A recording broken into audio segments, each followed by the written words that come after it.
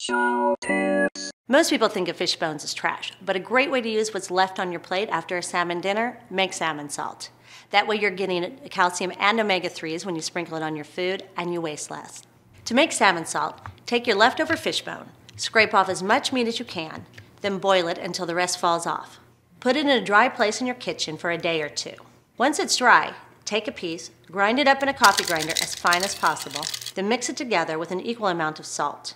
To clean out the coffee grinder, just grind up dry, uncooked rice and throw it away and wash it with soap and water to take away any trace of fishy smell.